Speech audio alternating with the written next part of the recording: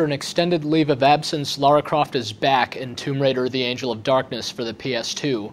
This game's been a long time in the making and was promised to be sort of a re-envisioning, a reinvention of the Tomb Raider series, now with kind of a darker edge to it and all new mechanics like stealth gameplay. The first screens that were released of this latest Tomb Raider game made it look more like Metal Gear Solid or something than like Tomb Raider. It had Lara sneaking up on people and kind of about to snap their necks or something, rather than jumping through catacombs and the sorts of things that are familiar to fans of this long-running series. In reality, this new game is reinvented to some extent. It is darker. It's got a pretty engaging story to it, more so than some of its predecessors. But it's also got some really, really serious problems. The story begins when Lara's former mentor is murdered, and she's the only one at the scene of the crime. There's been a serial killer on the loose in Paris, which is where this all happened. And but Lara kind of looks in the mirror and she's not sure what happened. She's shaken and she's not sure. Maybe she's the one that did it. Maybe she killed her mentor in the heat of the moment. And that's sort of the initial mystery that you'll have to uncover, even as you're fleeing from Paris police in order to try to get to the bottom of what happened and try to get some answers.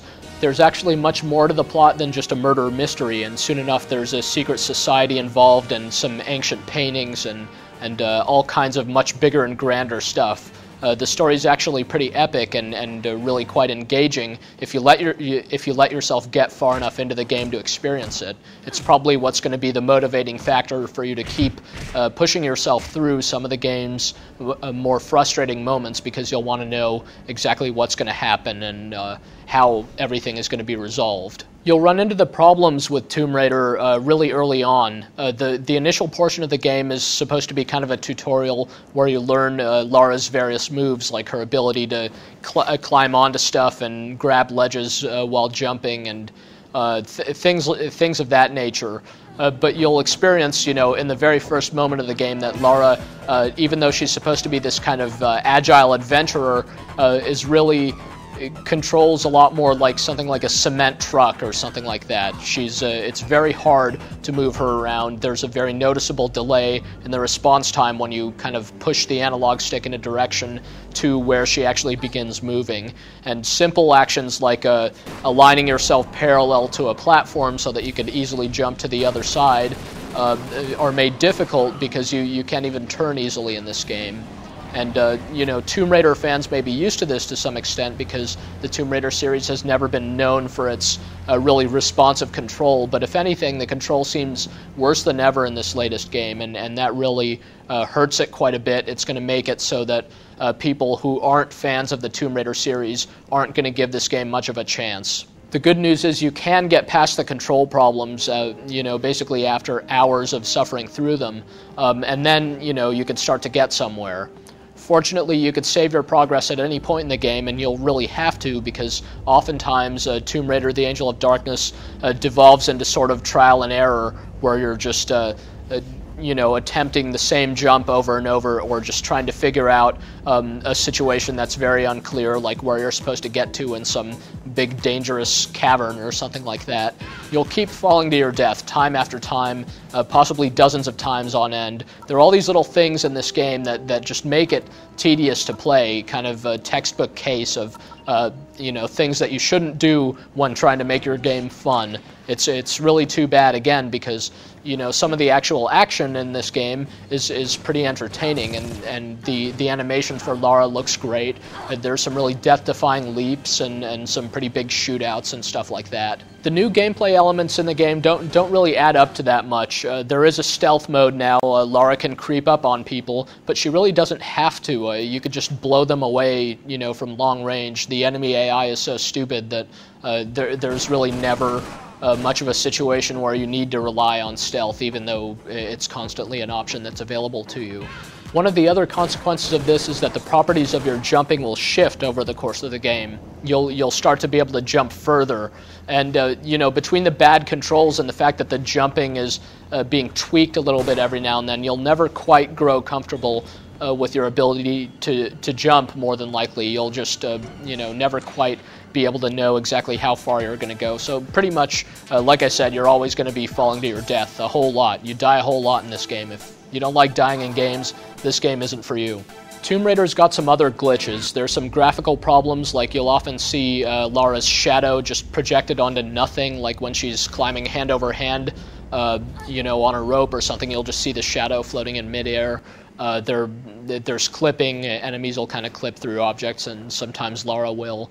And then there's some more serious bugs, like we had the game crash on us a couple of times, things like that. I mean, again, this stuff, as you play through the game, you're bound to run into some of this stuff, hopefully none of the particularly serious stuff. And it's too bad that the game has these sorts of bugs in it, because there really is a good or even a great game underneath it all. There's just a lot of variety to be found here. The new focus of this Tomb Raider means that there's a very good juxtaposition of kind of modern day environments. Like at the beginning, you're in the Parisian ghettos, and you go to the Louvre Museum, and you try to get to the top of like a dance club and things like that. And then you've got the more traditional Tomb Raider type stuff, ancient catacombs, long forgotten temples, and things like that. You've got, you know, big, huge, wide open spaces and tight, narrow, cramped spaces.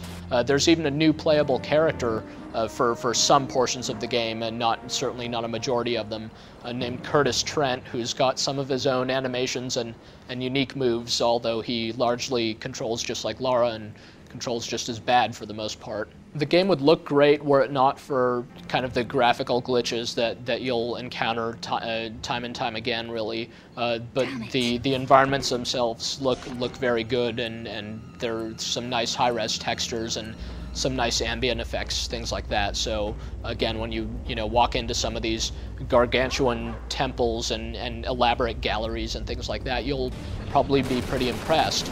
The game sounds very good as well. The audio is probably the best thing about this game, in fact.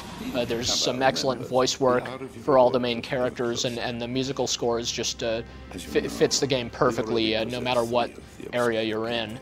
It's too bad that the music cuts off when you pause the game and when you go to load and stuff like that, because otherwise, that might have helped alleviate some of the frustration of having to reload your progress again and again when you get to one of the tough points. So this is a game that just can't be wholeheartedly recommended. It's got too many obvious flaws to be able to give it to someone and say, here, have fun with it. There are just too many caveats here.